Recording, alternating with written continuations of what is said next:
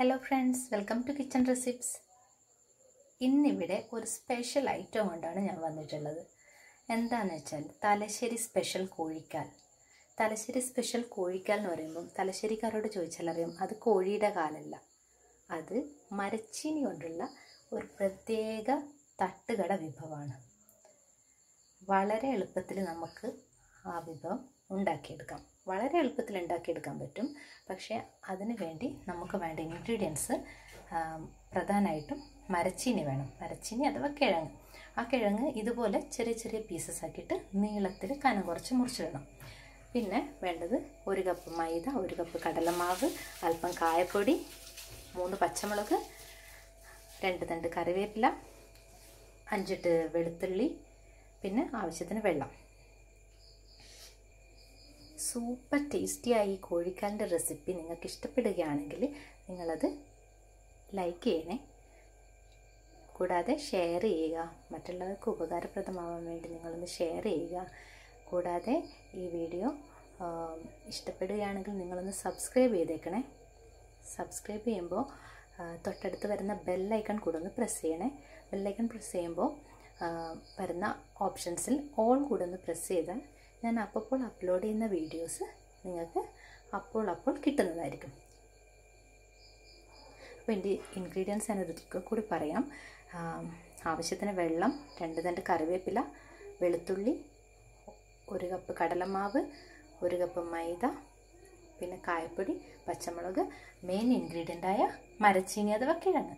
അത് നീളത്തിൽ കനം കുറച്ചിങ്ങനെ മുറിച്ചിടണം. നമ്മുടെ ഇൻഗ്രീഡിയൻസ് ഒക്കെ ഈ പാത്രത്തിലിട്ട് ഞാൻ ആദ്യം കുഴച്ചെടുക്കുകയാണ്. അതിനുശേഷം മാത്രമേ നമ്മൾ മരച്ചീനി ഇടുന്നുള്ളൂ. ആദ്യം നമ്മളൊരു മാവ് ഉണ്ടാക്കിയെടുക്കുന്നു. അതിനുശേഷം മരച്ചീനി ഇതിലേക്ക് ഈ പാത്രത്തിലേക്ക് ഇട്ട് അതിൻ്റെ രൂപത്തിലേക്കും മാറ്റുന്നതായിരിക്കും.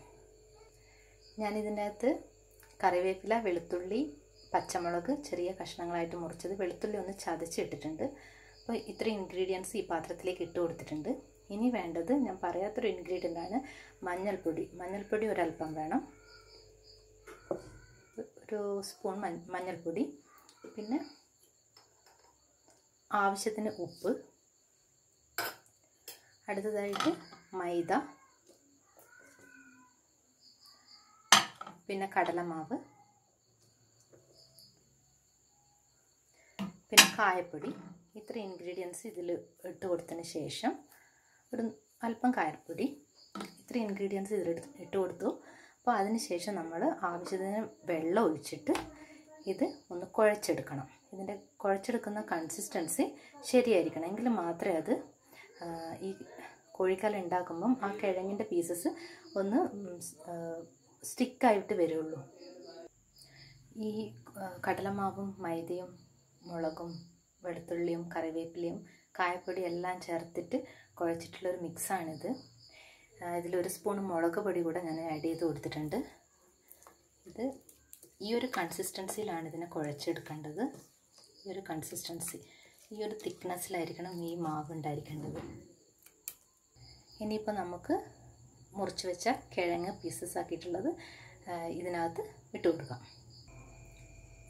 കഷ്ണങ്ങളാക്കിയ കിഴങ്ങ് അതിനകത്തിട്ട് മിക്സ് ചെയ്തെടുത്തിട്ടുള്ളതാണിത്. ബാക്കിയുള്ളതും കൂടെ നമുക്കിതിൽ ഇട്ട് കൊടുക്കാം. എന്നിട്ട് ഇതുപോലെ മിക്സ് ചെയ്ത് വെക്കണം. മിക്സ് ചെയ്തതിന് ശേഷം ആ മിക്സ് 1 മണിക്കൂർ, കുറഞ്ഞത് 1 മണിക്കൂർ റെസ്റ്റ് ചെയ്യാൻ വെക്കണം.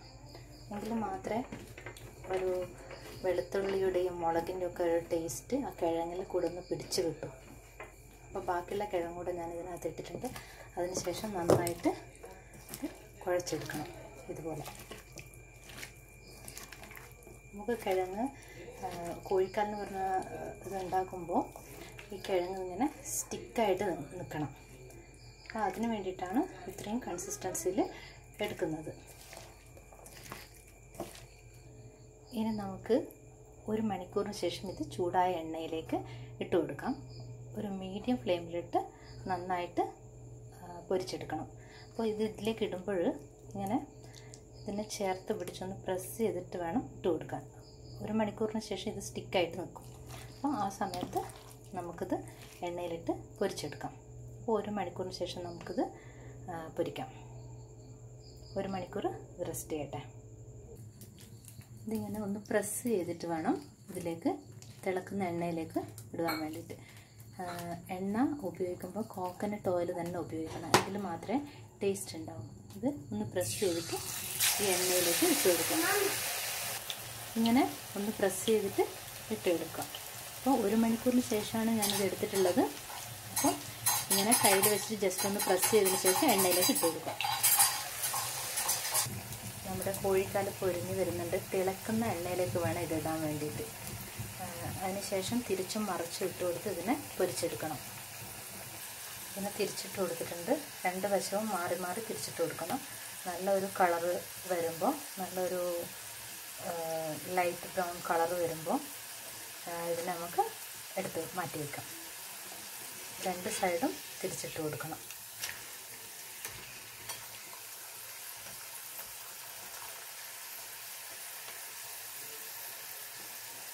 കോഴിക്കാലിന് കോക്കനട്ട് ഓയിൽ യൂസ് ചെയ്യുന്നതാണ് വളരെ നല്ലത്. അപ്പോൾ നമ്മുടെ കോഴിക്കാൽ ഇവിടെ റെഡി ആയിട്ടുണ്ട്. ഈ ഒരു മൂപ്പ് എത്തുമ്പോൾ അതിനെ വാങ്ങി വെക്കണം. വളരെ ക്രിസ്പി ആയിട്ടുള്ളൊരു കോഴിക്കാലാണ്. നല്ലൊരു പെർഫെക്റ്റ് റെസിപ്പിയാണിത്. പീസസ് ഇങ്ങനെ എടുത്ത് ഒരുമിച്ചെടുത്ത് അമർത്തി ഈ ഒരു പരുവത്തിലാണ് ഇതിനെ ഒന്ന് പിടിച്ചെടുക്കേണ്ടത്.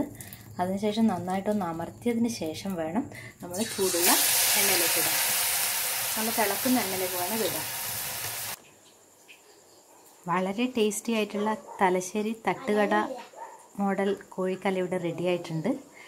നിങ്ങൾക്ക് എൻ്റെ ഈ റെസിപ്പി ഇഷ്ടമായിട്ടുണ്ടെങ്കിൽ ദയവ് ചെയ്ത് ലൈക്ക് ചെയ്യുക, ഷെയർ ചെയ്യുക, പിന്നെ ദയവായി സബ്സ്ക്രൈബ് ചെയ്യണേ. സബ്സ്ക്രൈബ് ചെയ്യുമ്പോൾ കാണുന്ന ആ ബെല്ലൈക്കൺ കൂടി ഒന്ന് പ്രസ് ചെയ്യണേ. ആ ബെല്ലൈക്കൺ പ്രസ് ചെയ്യുമ്പോൾ കാണുന്ന ഓൾ എന്ന ബട്ടണിൽ കൂടി ഒന്ന് പ്രസ് ചെയ്താൽ ഞാൻ അപ്ലോഡ് ചെയ്യുന്ന വീഡിയോസ് അപ്പോൾ നിങ്ങൾക്ക് കിട്ടുന്നതായിരിക്കും. അപ്പോൾ താങ്ക്സ് ഫോർ വാച്ചിങ്. ഇനി അടുത്ത ഒരു നല്ല റെസിപ്പിയായിട്ട് കാണാം. See you all.